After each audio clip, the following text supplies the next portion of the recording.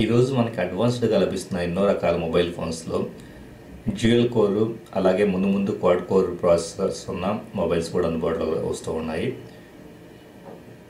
ఒక 10 సంవత్సరాల క్రితం మనం ఇంటర్నెట్ కనెక్టివిటీ అలాగే 2G 3G వీడియో కాలింగ్ ఇలాగ ఇన్ని రకాల ఆప్షన్స్ని ఒక మొబైల్ ఫోన్లో అసలు ఎక్స్పెక్టే చేయలేదు. అలాంటిది ఒక 10 years పీరియడ్లో ఎంత డ్రాస్టిక్ చేంజ్ వచ్చినదో మనం గమనించవచ్చు. ఈ పరిస్థితుల్లో ముందు మొబైల్ టెక్నాలజీ పరంగా ఎలాంటి చేంజెస్ రాబోతూ ఉన్నాయి అన్నదాన్ని మనం ఊహిస్తే కనుక ముఖ్యంగా క్లౌడ్ కంప్యూటింగ్ అనేది చాలా క్రూషియల్ రోల్ ప్లే చేయబోతూ ఉంది.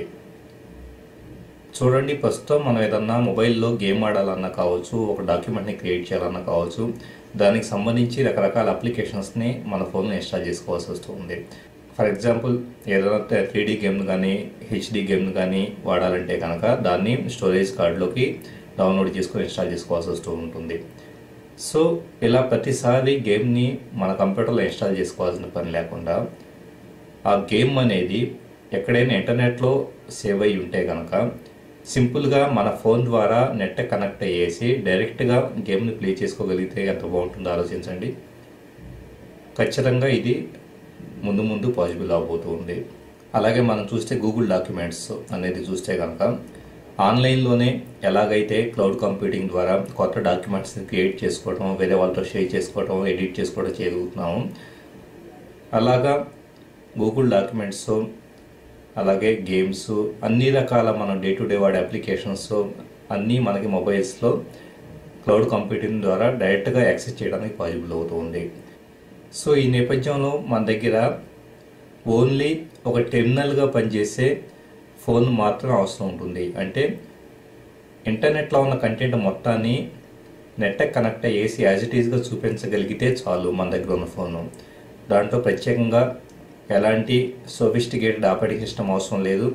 ఒకవేళ ఆపరేటింగ్ సిస్టమ్ ఉన్నా కూడా ఇంత ఫ్లెక్సిబిలిటీ అనేది వచ్చేస్తూ ఉంటుంది.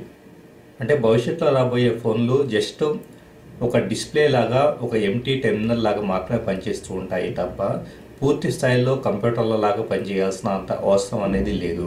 ఎందుకంటే మనం వాడే అన్ని రకాల సర్వీసెస్ క్లౌడ్ కంప్యూటింగ్ ద్వారా రకరకాల సర్వర్స్లో నెట్లు అవైలబుల్ అవుతూ ఉంటాయి. సో సింపుల్గా మనం నెట్ కనెక్ట్ అయ్యగలిగి మన డివైస్ ద్వారా యాక్సెస్ చేసుకోగలుగుతూ ఉంటాము.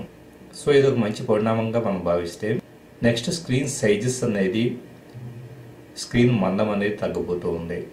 చూడండి, ఇంతకుముందు మనకు ఉండే డిస్ప్లేస్కి ప్రెజెంట్ మనకి మార్కెట్లో అవైలబుల్ అవుతున్న మొబైల్ ఫోన్స్లో ఉండే డిస్ప్లేస్ని చూస్తే ఎంత పలసగా మీకు డిస్ప్లే తయారవుతుందో చూడండి.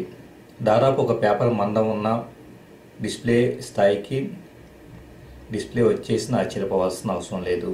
ఇకపోతే నోకియా సంస్థ నానో టెక్నాలజీ ద్వారా మొబైల్ ఫోన్స్ని ఎట్లాగైనా ఫోల్డ్ చేసుకోగలిగే విధంగా తయారు చేస్తూ ఉంది. అంటే ఇప్పుడు ఒక మొబైల్ ఫోన్ని రిస్ట్ వాచ్ లాగా ఫోల్డ్ చేసుకోవచ్చు, ఒక వాలెట్ లాగా ఫోల్డ్ చేసుకోవచ్చు, మనకి ఎలా కావాలంటే కనుక అలా ఫోల్డ్ చేసుకుని వాడుకోవచ్చు.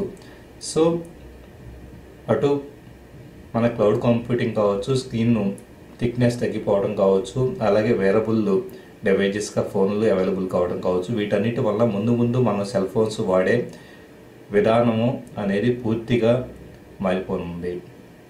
So stay tuned to latest technology.